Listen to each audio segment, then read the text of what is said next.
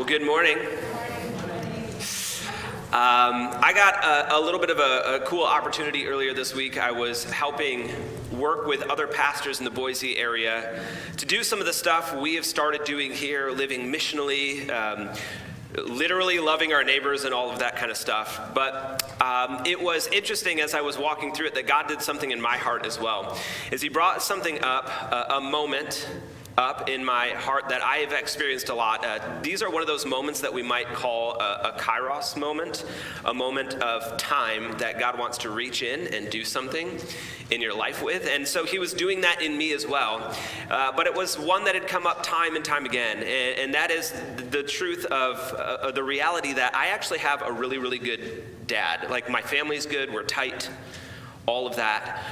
And I have a good dad. I have a good relationship with my dad. We still talk on a fairly regular basis. And the interesting thing, though, and it's the thing that came up, is oftentimes I still try to gain my dad's approval. Yeah, like there's no like childhood wounds there. Not that I'm aware of, I guess. But when we talk to each other, when we're on the phone or when we're on a Zoom call together because he's still in Michigan, I'll catch myself doing the same thing, and that is trying to tell stories that I think maybe he'll find impressive, or reminding him of some of the coolest things that I've done, or find ways to humble brag in the midst of the conversation. And then I catch myself and I think, why am I doing that? Like, there's been no lack of affection or no lack of affirmation on the part of my dad. In fact, he gives that freely. We end every single call with, okay, love you. All right, love you too.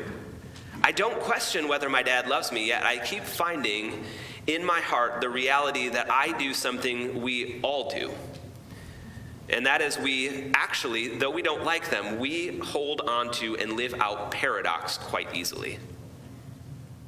The paradox that I found myself living in the midst of is, though I know the truths of Scripture that we've been talking about over the last month, that we are in Christ, that we are children and co-heirs and all of that, everything that God says about me, I know to be true. I have it conceptually. But in my heart, I hold on to this paradox that what I find equally as true is that I gain my identity from my dad. Now, that is very dangerous, because the truth is, it's inevitable. At some point, my dad is going to let me down, or I won't be as impressive as I think I am to my dad, or maybe my dad will just leave us. I mean, at some point, my dad will pass away, and I'm going to have to deal with that reality. It's in those moments that we realize that we live out these paradoxes quite easily. We don't like them intellectually. We know that a paradox is two things that are opposed to each other and can't exist in the same space, yet we actually hold on to paradoxical thinking quite easily, especially when it comes to our identities. Now, in our identity, it might look like knowing conceptually that God is our identity, that our identity is in Jesus, but maybe we've also put a parent or some other person in our family of origin into that place of God in our life. And you see, what that does for us is the place that we put, or the person that we put in place of God, is the place we derive our identity from. That's the truth. And so when we put somebody else in our family in that place of God, we're saying, you have permission to identify me. Now, maybe for you, the paradox thinking is not a parent or another family member. Maybe the paradoxical thinking for you is something you can do or accomplish. Maybe on the other end of that paradox, outside of the biblical concept that maybe you hold on to, is accumulating things. It's what you have, or what you can amass, or some other aspect of your appetite. In fact, we've talked about things that touch our identity in 3 different terms before, and I want to remind us of those things, that we oftentimes think of our identity in terms of our appetite, the question of, do I have enough? Or our ambition, can I do enough? Or approval, can I be enough? These are different idols that we might put in place of God, and we give permission to those things to identify us. Now, the problem is, most of the time, that paradox thinking isn't made known to us until something like trial or hardship or some other crisis of life comes to the forefront. We realize very quickly that we've been holding in tension two opposing ideas. Because you can't be identified by this thing and this thing at the same time. We're going to dig into it and find out that there's only one solid thing, because when crisis hits, when suffering hits, it tears down the lesser truth, the lesser identity. If we hold on to that paradoxical thinking, we'll realize when those moments of crisis hit that one of those things is stable and one of those things is unstable. One of those things is touchable, the other one is untouchable. And we're going to find that out as we close out chapter 8 of Romans today. So if you want to turn there, we've been, if you're just joining us, we've been in chapter 8 of Romans for a whole month. And there's a lot in there, right? It's thick, and we didn't even talk about all of it. We talked about most of it. So if you haven't yet, I would still encourage you to read back through, even if this is your first time reading back through chapter 8 of Romans and just soaking it in, praying through it, thinking about it, meditating on it, because it is so, so good. Today we want to close out chapter 8 of Romans by reading verses 31 through the end of the chapter. So let's start there. If you don't have a Bible, we'll have it on the screen for you. What then shall we say in response to these things? If God is for us, who can be against us? If God is he who did not spare his own son, but gave him up for us all, how will he not also, along with him, graciously give us all things? Who will bring any charge against those whom God has chosen? It is God who justifies. Who then is the one who condemns us? No one. Christ Jesus, who died, more than that, who was raised to life, is at the right hand of God and is also interceding for us. Who shall separate us from the love of Christ? Shall trouble or hardship or persecution or famine or nakedness or danger or sword? As it is written, for your sake we face death all day long. We are considered as sheep to be slaughtered. No.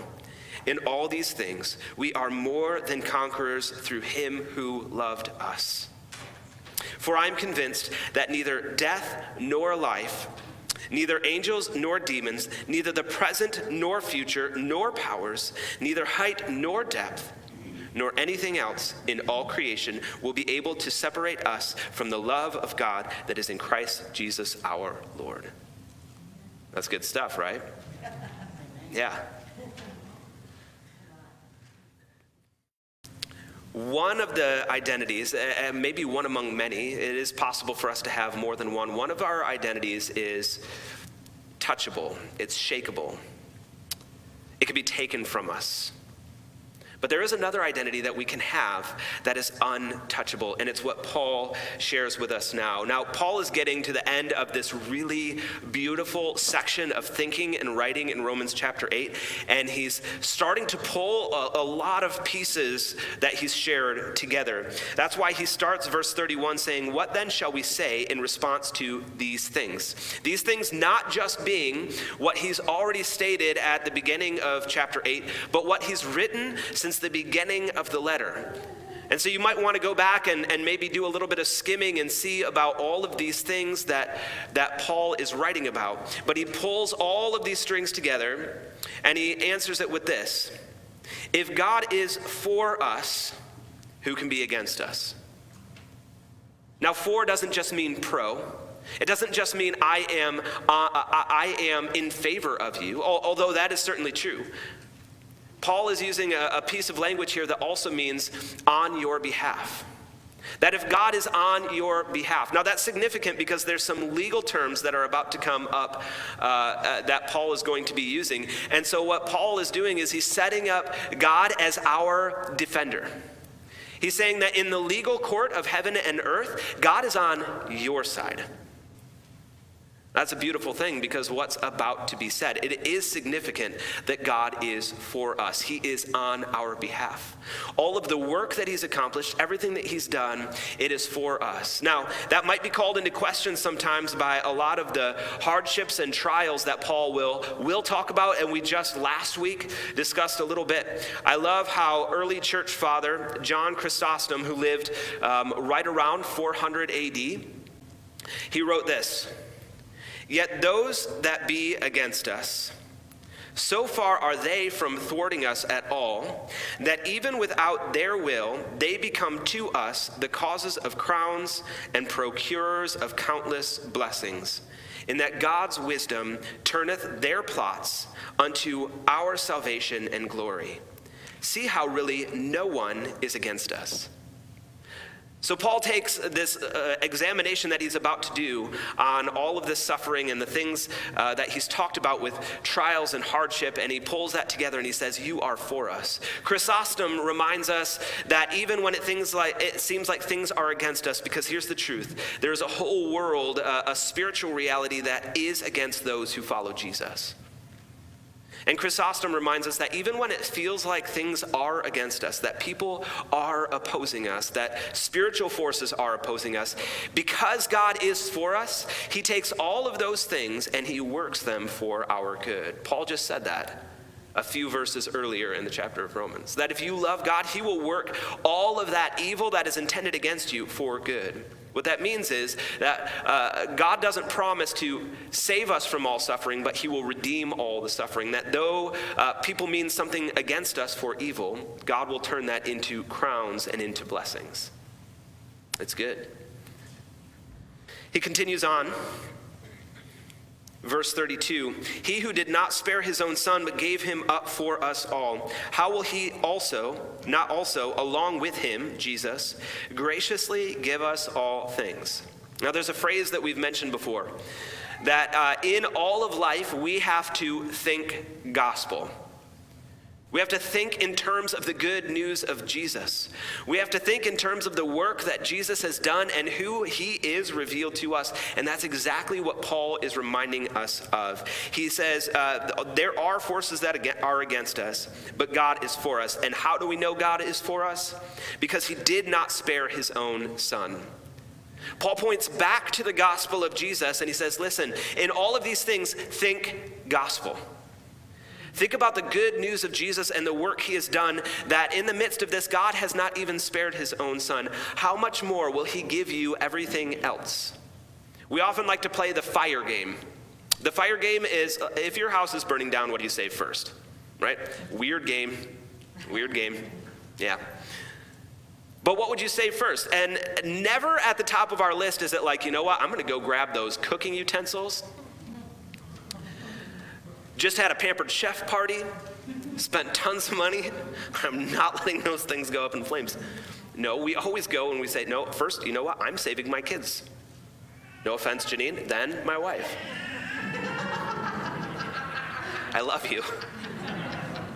We always look to the people in our lives first, right? We know that if there is hardship or there is a fire going on in our house, the first thing we collect is not the lowest of the low, the less important things. We are going to gather the most important things to us first, and the most important thing is people, specifically our children.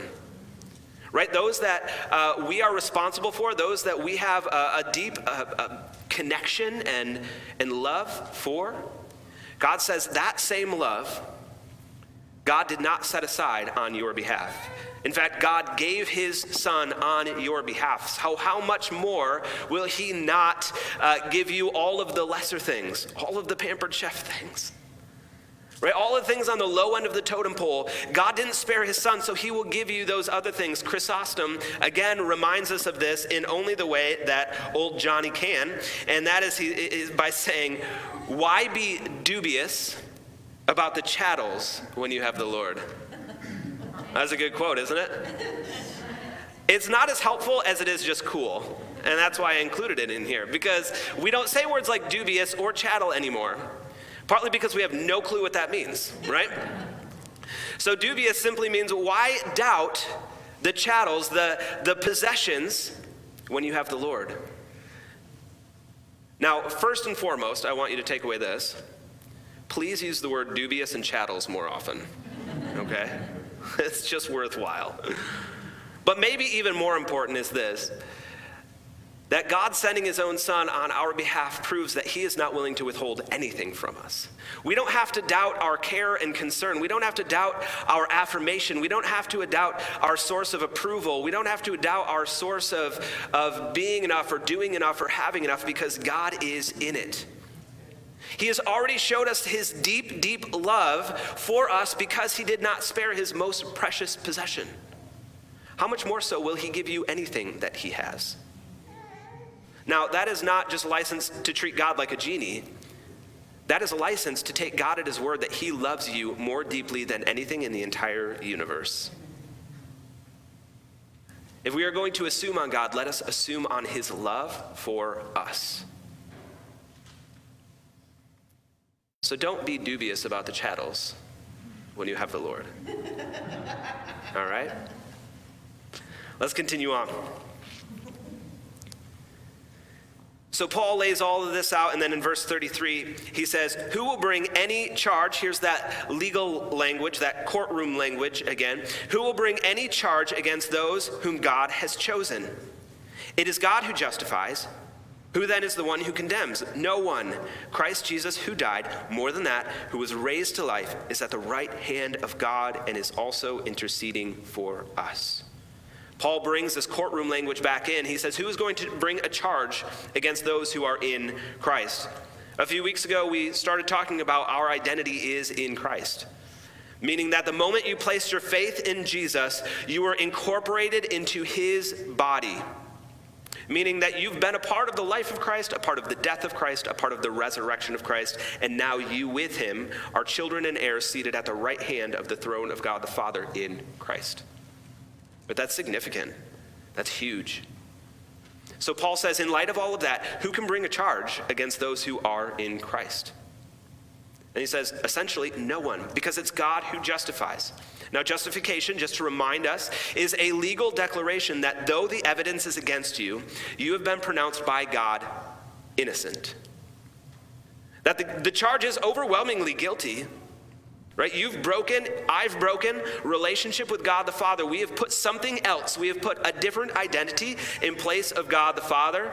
And in light of that, we are still in Christ and pronounced innocent. So it's God who justifies us. Then the next question Paul asks is, who is the one who condemns? Condemnation is getting to the understanding of who's going to pay the penalty for this wrongdoing. Okay, you've been declared innocent. Now who's going to pay for this offense? Who's going to pay the penalty? Who's going to do the time? Paul's answer is no one. No one gets what they deserve. No one. Because Jesus died. If you are in Christ, you died with Christ. Okay? More than that, Jesus was raised to life. In Christ, you were raised to life, living a new life.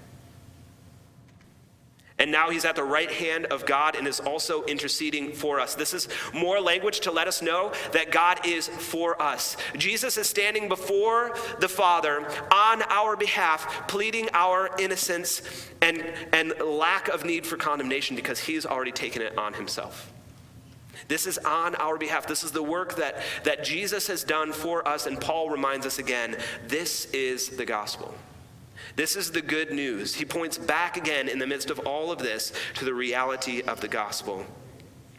And then he sums it all up with one more question saying, who shall separate us from the love of Christ? Wait, the love of Christ. Yes, that's what Paul has been talking about all along. Is all of this is to show the love of God for us in the person of Jesus. That when Paul talks about the life and the resurrection and the intercession of Jesus, he categorizes all of that in verse 35 as love of Jesus. We've read elsewhere in Scripture, greater love has no one than this, that one laid down one's life for his friends. Jesus laid down his life for his friends. This is the ultimate act, this self-sacrifice. Why do we love movies about battle and sacrifice? Because we can't comprehend giving our lives on behalf of another person, and we love it when we see that level of sacrifice in somebody else. God is saying that's the ultimate sacrifice Jesus gave for us. Paul then gives a little bit more of a list. He says, shall trouble, shall hardship, or persecution, or famine, or nakedness, or danger, or sword.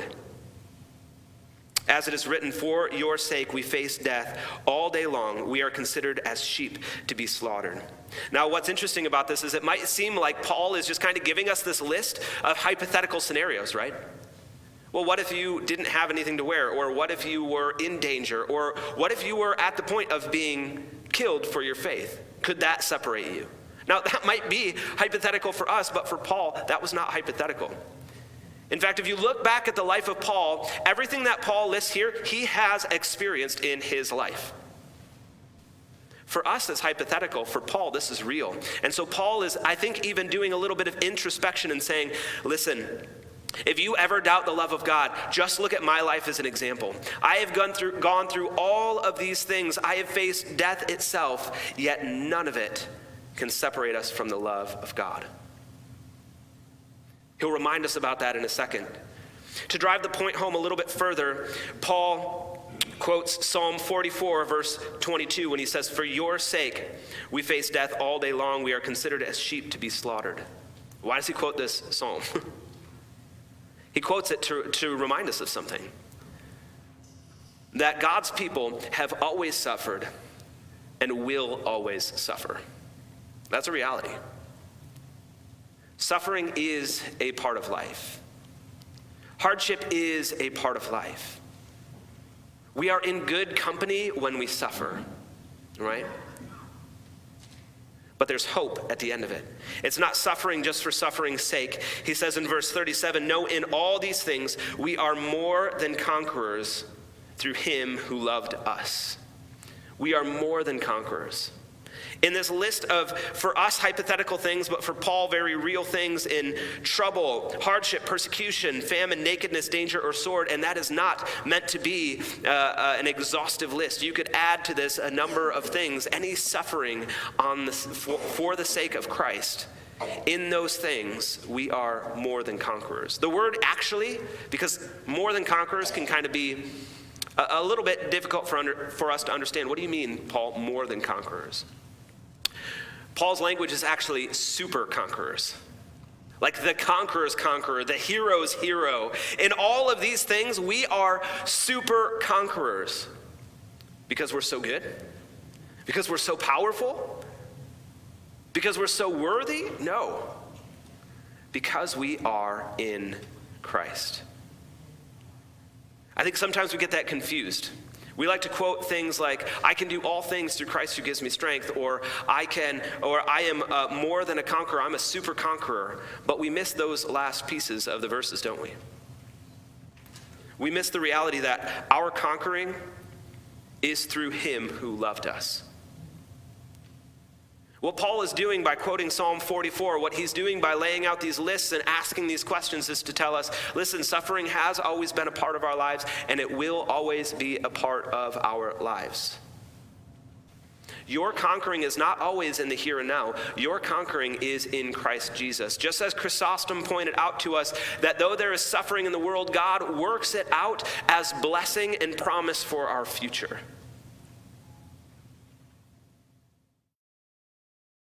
We are more than conquerors. We are super conquerors through him who loved us. And then Paul drives the point home. With personal conviction, he says, for I am convinced that neither death nor life, neither angels nor demons, neither the present nor the future, nor powers, neither height nor depth, nor anything else in all creation will be able to separate us from the love of God that is in Christ Jesus our Lord. Love is the theme of this passage. That's the truth. Love is the theme. Love evident in the work of Jesus in his life, death, and resurrection. Love affirmed in verse 35. Love affirmed here in verse 37. And then love affirmed again in verse 39. And he does it in a fun way. One of Ezra's, our middle son's, favorite games right now is opposites. We'll be driving to school and he says, hey, Dad, can we play opposites? And it takes me a little while to figure out what he's talking about. I don't know why. But every single time I'm like, oh, right, yes, okay, so this is the game he wants to play. He wants me to say one word and then he says the opposite. All right? I'd encourage you to try to stump him. He's quite good. Okay? So we play this game of opposites. It turns out Paul is quite good at the game too. Paul gives us a list of opposites to show us the power and the reach of God's love for us. And he starts out with saying neither death nor life. Death and life, these are just ways of saying no matter your state of existence in this world, guess what? There are two options. You are either alive or dead. Okay? There's no other options. You are either dead or alive. And in the midst of that, he says, God's love will meet you. And there is nothing either in your death or nothing in your life that can separate you from the love of God. That's good news. Yeah. Okay? And then he says, angels and demons. Angels and demons. Paul goes beyond our own state of existence and he starts talking about the spiritual world. Right? And in the spiritual world, we kind of think of two opposing forces. We have angels and we have demons, or we have the Satan, we have the tempter. And in the midst of that, it seems like there's two opposite ends of the spectrum. And these are things that are beyond our control. Quite often, if we were to experience one of these in the reality of our lives and know what's going on, we would probably get a little bit freaked out. Because this is a power that is beyond ours, right? Paul is saying not even that power can separate you from the love of God. So there's no state of our existence, and there is nothing either angel nor demon, no spiritual force in the world that can separate you from the love of God. The next opposite that Paul gives is present and future. Now, present and future might trip us up a bit, but present and future is about your present and your future. And by extension, Paul might even say your past. Sometimes we are, again, like Ezra. I was thinking about him a lot as I was reading this passage, and partly because when I started thinking about past and the things that we've done, the things that I've done, sometimes I realized that maybe we hide it a little bit better, but we are all a little bit like Ezra. Sometimes we'll be playing together, and just out of the blue, he slumps his shoulders so much that they almost touch in the middle, right? Because the kid just wears his heart on his sleeve. He wears his emotions out loud. And so he slumps everything. His whole body is just like crumbled into a little bit of a ball. And he'll tell me something like, hey, do you remember that time I did? And then he'll tell me something that he did that he just feels horrible about. Remember that time that I yelled, I'm sorry. It's like, buddy, we already covered that. I think the reality is that we're all like Ezra in that things from our past, present, and the things that we will do eventually, they catch up with us. And sometimes maybe we hide it a little bit better. Maybe we don't slump. Maybe instead our reaction is to like keep our chin up a little bit higher and not show that we're disappointed in ourselves in some way, or we've let ourselves down. But the truth is, something in our past causes us just to kind of crumple emotionally into a ball. We realize that there's something that we've done that means that we are not enough, we haven't been enough, we haven't done enough, or we don't have enough.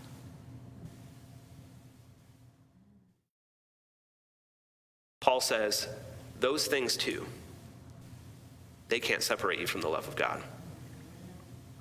Your past can't separate you from the love of God. Your present can't separate you from the love of God. And those things that are in your future, they can't separate you from the love of God. And not just the things you've done, but your past and what others have done to you and what they are doing to you or what they will do to you, those things can't separate you from the love of God either. Not just the wounds we inflict on ourselves or others, but the wounds that other people inflict on us. Those don't separate you from the love of God. They do not determine who you are. Right?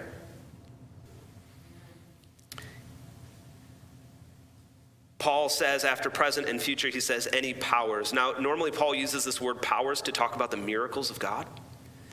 We think, we don't 100% know, but we think Paul is now talking about maybe the power of the enemy, the tempter, the Satan, These powers that work against us, not even those things can separate us from the love of God, neither height nor depth.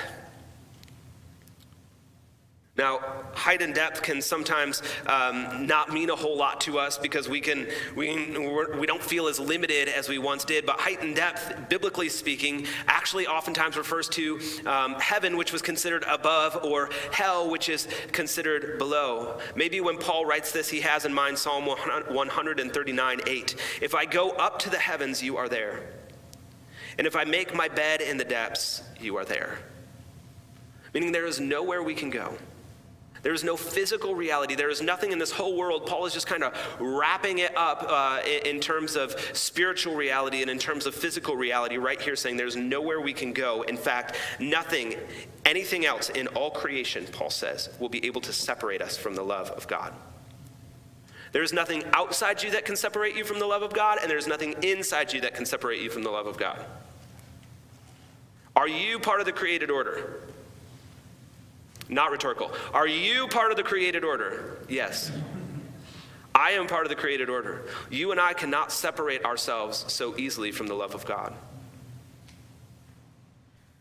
We get tripped up into thinking that we are powerful enough, even in a negative way, to remove God's love from us, to somehow disqualify ourselves from God loving us.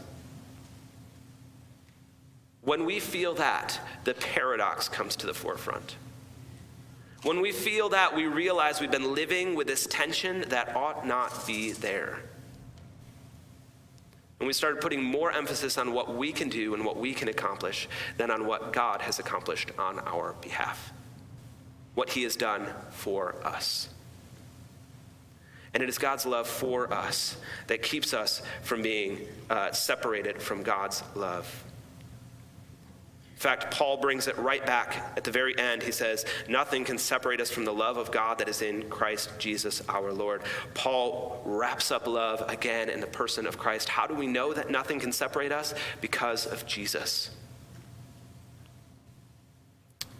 Because it is in Jesus that we are loved, the one who was killed but resurrected, the one who was resurrected and ascended to the right hand of the throne of God, that he might always intercede for us. That is our place of love. A love that has already passed through death back into life and has ascended is the place we find our love. If love could have been killed, it already would have. They tried and they failed. This love is stronger than death. So good. It's like Paul is saying that the love of Jesus for us is absolutely untouchable. You will be in crisis. You will have hardships. You will experience the full gambit of life. Yet the love of Jesus for you is untouchable. Here's our ultimate identity, friends, is that we are loved with the untouchable love of God. We are loved. You and I are loved with the untouchable love of God. You may be able to be touched, but God's love for you cannot be touched. That is the good news. Now, sometimes I think we oftentimes think of love as just...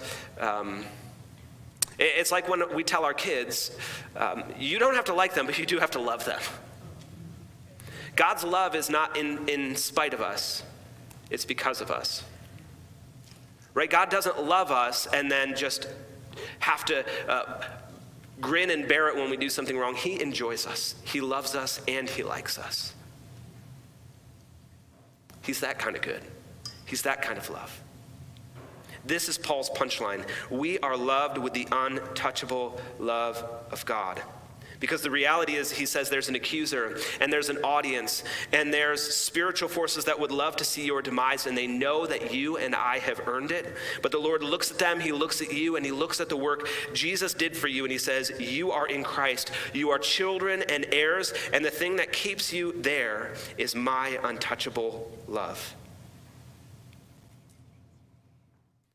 He knows that our identities are fragile. He knows that crisis and that hardships and that what we think about ourselves, all of that can change. He knows that we are people who can live in the paradox of two different identities, and he wants to point us to the one that is untouchable.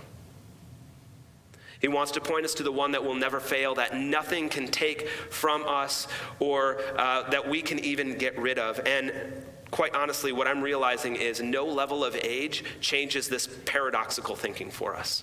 We always need to be reminded of the love of God. When I was in Boise this week, I got to help walk with a guy who was one of the pastors in the church, and I was helping him process through a couple things that God was saying to him. He was about 70 years old, and he was wrestling with the reality of paradoxical identity. He said, you know, everything that you're saying to me about God's identity, I know already. He said, but what I'm just realizing now is all through my life, I've struggled because my dad never was good to me. He never told me he loved me. And normally that wouldn't matter, right? Because I believe that God loves me, and so that shouldn't matter. But what I'm realizing just now is that I've put my dad and other father figures in the place of the Heavenly Father. And that has allowed my identity to be shaped. What he teaches us is it's not really a question of where is your identity, but to whom have you given permission to shape your identity? We don't choose where our identity is placed. We simply give other people permission or other things permission to shape our identity. It was massive breakthrough for this pastor at the end of the weekend when he said, you know what I'm leaving behind this weekend? I'm leaving behind this paradoxical thinking. I'm leaving behind putting my dad and other father figures who have failed me and who have mistreated me. I'm leaving behind putting them in the place of God the Father, and I'm taking away the reality that God's love is the very thing that identifies me, and I will no longer let anybody else identify me. Breakthrough comes even later in life. So we might even say youth and old age cannot separate us from the love of God.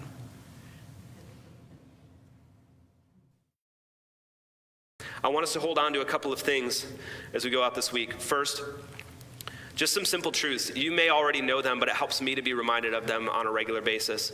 The first one being that your behaviors do not dictate your identity. When we start feeling this paradoxical thinking, I want you to remember this. I want you to pull it back out. My behavior does not dictate my identity. We're going to need that because quite often we struggle with this reality of, have I done enough to be loved, or can I do enough to prove myself worthy of love? We don't want to do that. The truth is we can't be good enough or bad enough to remove ourselves from God's love. His love is an external reality. It is an objective reality in our lives.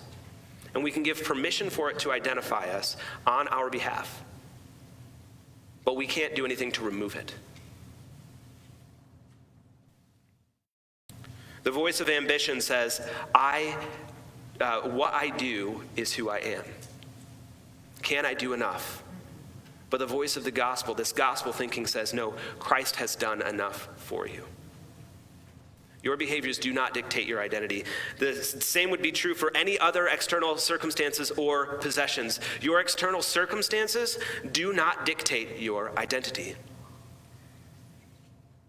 Not only the things you do, but also the things that happen to you. Those things do not dictate your or my identity. Any external circumstances, they can be taken from us. They can be changed. You could lose your job tomorrow. Right? You could lose all of your possessions tomorrow. And when our identity is in our appetite, meaning, do I have enough? When those things are taken, we're shaken. Who I am gets changed, it gets stolen. But the love of God is untouchable and it's unshakable. Because if God has not withheld his son, how much more will he give you anything else that he has? And then finally, the question that we need to ask ourselves is, who or what have you trusted in for your identity? Whether it's approval, ambition, or appetite, We give those things permission to identify us. We give them permission to dictate who we are. And we need to constantly be asking the question, who or what have we trusted in for our identity? What have we given our permission away to?